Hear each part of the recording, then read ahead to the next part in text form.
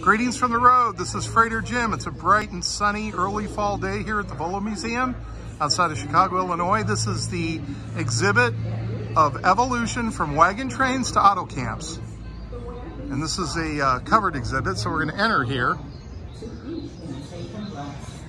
And more rough travel for the wagons during the afternoon and into the evening. After about 15 to 20 miles on the trail, finally, the camp settles down for the night.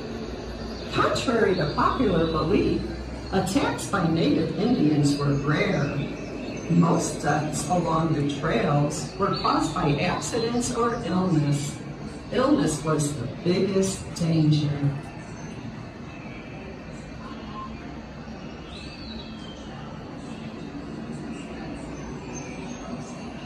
So this is an exhibit from the 1840s. So this is when you were taking a wagon and heading west to the new frontier. This is what you could expect. In inexpensive land and an opportunity, American pioneers migrated to the Midwest by the thousands in the mid-1800s. Traveling in a covered wagon was not an easy trip. The ride was bumpy and uncomfortable. Only children, sickly, and the elderly rode in the wagon. Women and men walked alongside of the wagon. So we're going to go into the next building. They sat shoulder to shoulder on two basic benches with a jump seat in the middle. People had to sleep sitting up as the stagecoaches rolled on day and night. Meals were eaten at stations every 6 to 8 hours. The stop was only long enough to eat some biscuits or beans, beef jerky, and coffee. Stagecoaches did not gallop all of the way. They only averaged 5 to 9 miles per hour, which is equal to a quick walk.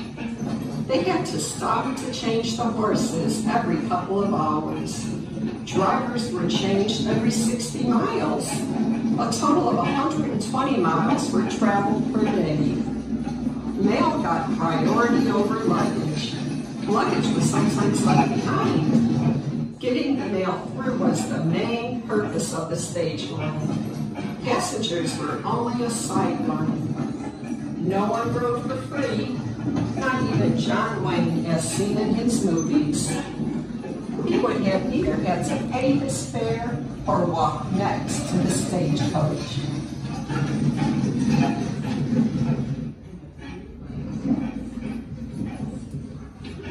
So that was travel in the 1890s. Now Greg takes great pride in this because what he did is he recreated in every detail. You could actually spend the night in this.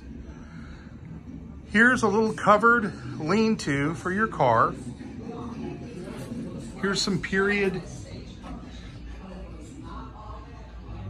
gas and oil containers. $2 a night will get you a room.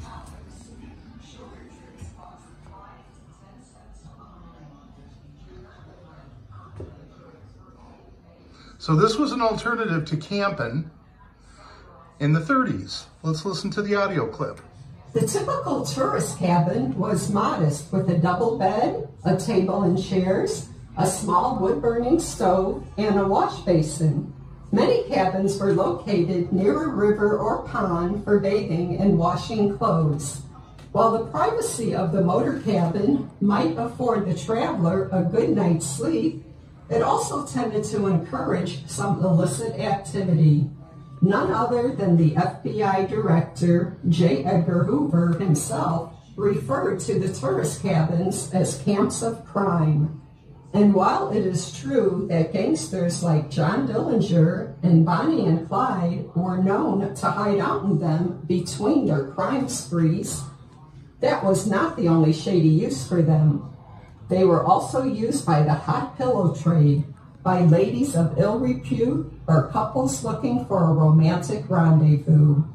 Every respectable manager made a point of not renting to questionable couples or the local residents to discourage this sort of activity. Continuing our tour of the RV and Camper Museum.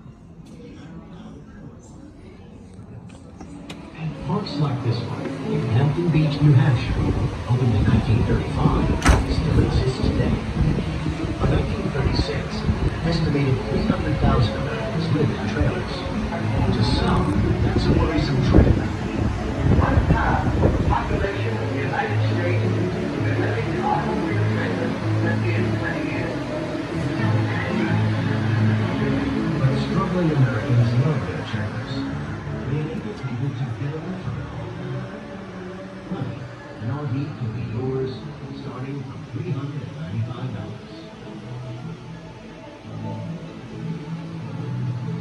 In 1931, Sherman sells 117. 5 years later, his company is producing 1,000 a month. Each is equipped with conveniences like a bathtub, stove, and even ice boxes. Top-of-the-line models feature a telephone intercom to your chauffeur.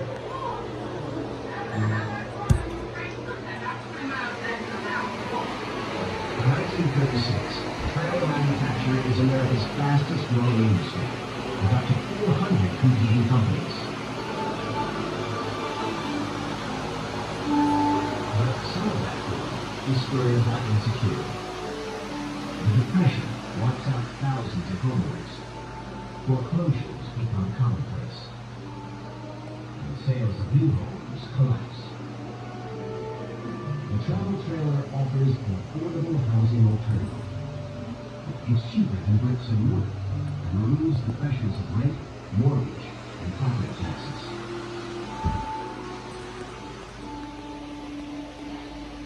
In Detroit, car designer William B. Stout introduces a larger all-metal trailer, which he names a mobile home. It can be permanently fixed to a concrete base. The Stout believes it provides a solution to those who can't afford a house. By 1936, the number of trailer camps in America has grown to 15,000. Complete with utilities like electricity, they create new semi-permanent communities across the country. The era of the trailer park has begun. And parks like this one in Hampton Beach, New Hampshire, opened in 1935, still exist today. By 1936, an estimated 300,000 Americans lived in trailers. To some, that's a worrisome trend. 1/2 of the population of the United States will be living in automobile trailers within 20 years. But struggling Americans love their trailers. They enable people to get away from it all. Money, an RV can be yours starting from $395. In 1931, Sherman sells 117. 5 years later, his company is producing 1,000 a month. Each is equipped with conveniences like a bathtub, stove, and even ice boxes. Top-of-the-line models feature a telephone intercom to your chauffeur.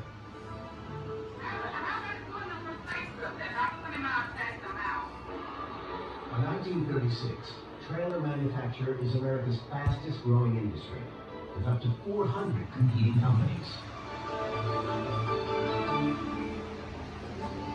But some of that boom is spurred by insecurity. The Depression wipes out thousands of homeowners. Foreclosures become commonplace.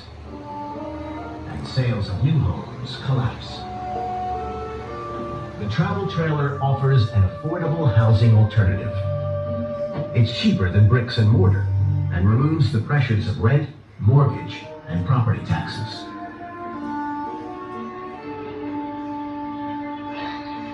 In Detroit, car designer William B. Stout introduces a larger all-metal trailer, which he names a mobile home.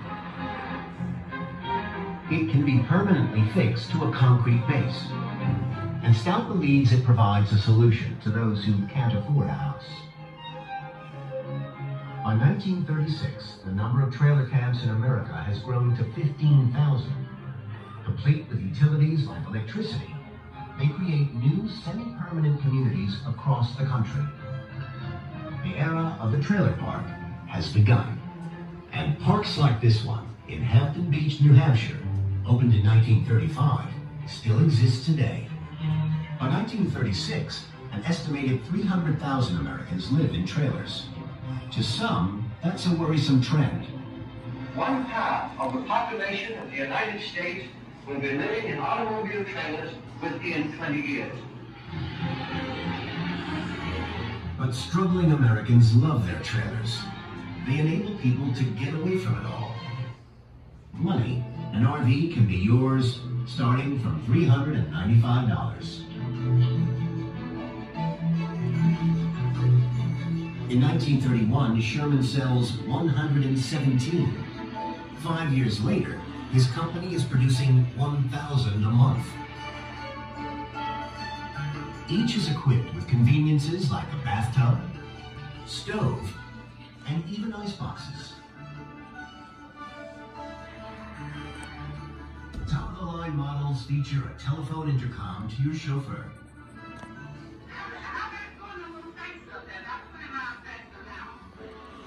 By 1936, trailer manufacture is America's fastest growing industry, with up to 400 competing companies.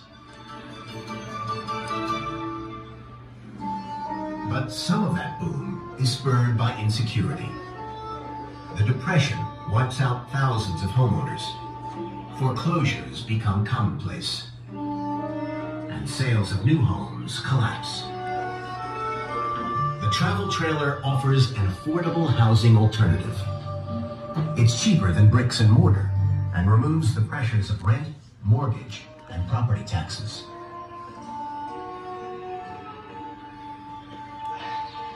In Detroit, car designer William B. Stout introduces a larger all-metal trailer, which he names a mobile home.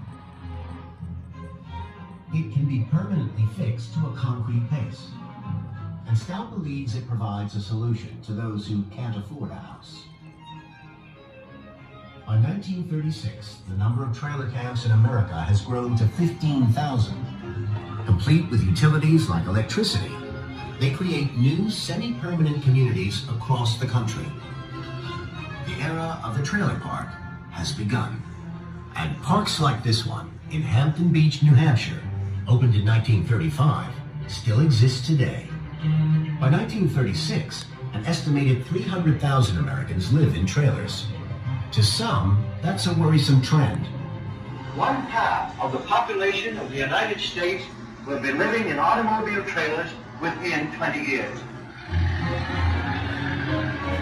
But struggling Americans love their trailers. They enable people to get away from it all. Okay, that concludes this An RV can be yours exhibit starting from $395. Everybody, hope you enjoyed it. Drive safe, arrive alive. This is Trader Jim signing out.